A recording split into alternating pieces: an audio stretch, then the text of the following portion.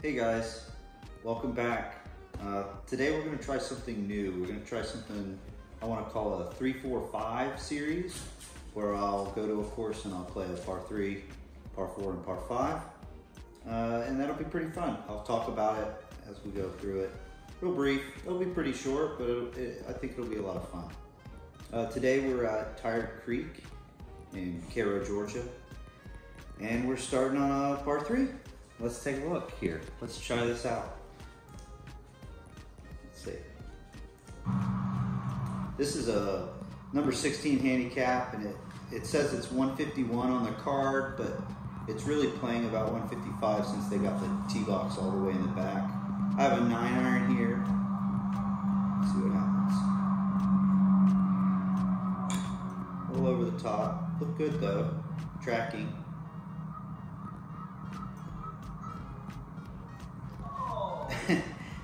Those greens out there are little anthills, and so I think I hit just the front, yeah, and it rolled on down.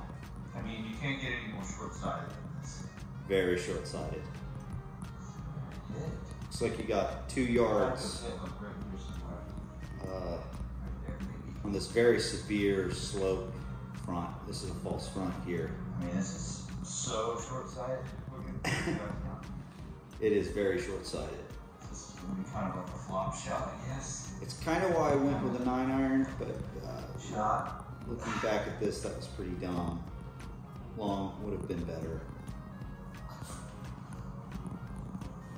This is a cool shot.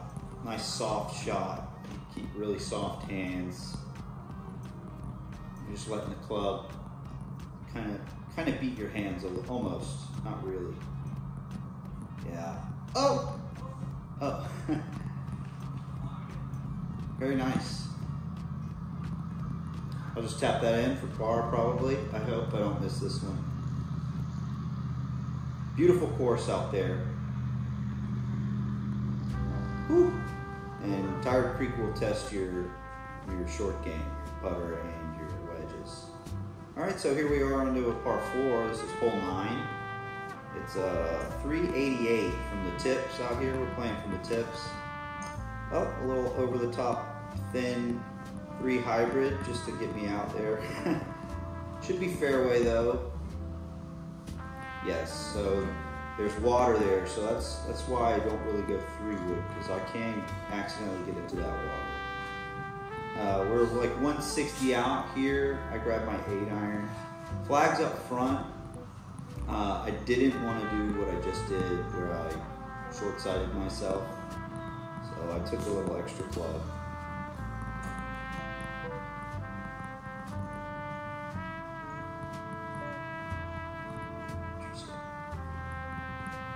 A little over the top again. Check the divot. Yep, it was an over-the-top divot. Now I do remember this. The ball landed like just left of those 2 bunkers, but it bounced up and around that back bunker. Oh. That's a Mondo slope. That's no idea what the speed is going to be like going down that thing. That's a tough lie. I'm going to be standing in the bunker, and it's a 2-tiered green, and there's a severe slope separating me and the flag. I could have just like taken the slope out altogether. I just didn't know. I wanted to give myself room for error here, because it is such a funny little, I'm choking way down this 60-degree. Oh.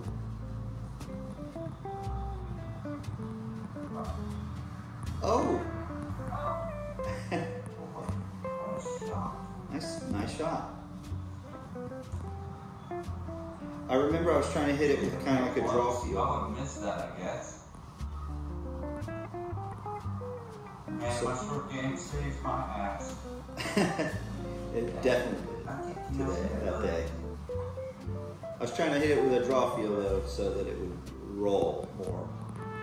It's not, with a wedge. It's like. All right, so on to hole 10. This is a par 5. It's 508 yards, I want to say, from the tips. I go driver. This is number 10 handicap. high cut.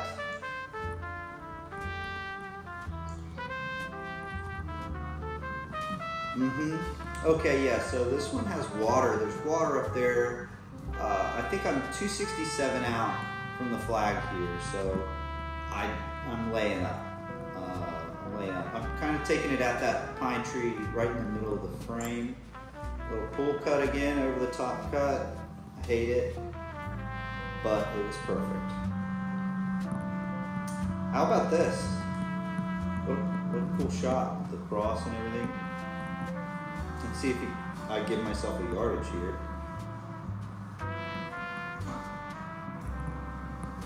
A 5 hybrid went about. Okay. 5 hybrid went about. I keep interrupting myself. A 5 hybrid went. All right. 87 yards. The pin is on the right side, kind of on the bottom of this huge slope, so you can't go long. 87's maxing out my 60 degree. I've got wind width.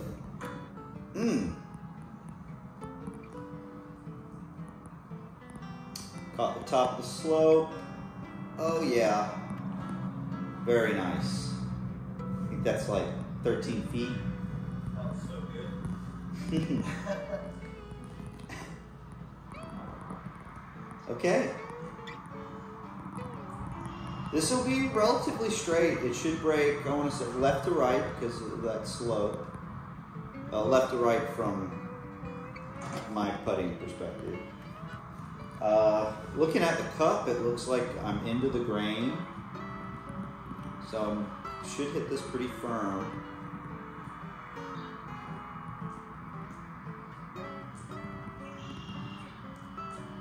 For birdie, you don't want to leave it short.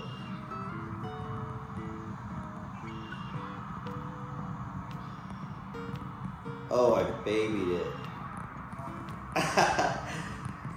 Those greens can be tough out there when you go from really fast greens to like soft, bouncy greens like that. But, well, that was fun. There's 3 pars, and you know, Tired Creek is a great track. I'm going to be doing 2 more 3, 4, 5 videos from Tired Creek. So keep your eye out open for that. Please make sure to like and subscribe, and we'll catch you next time. Bye.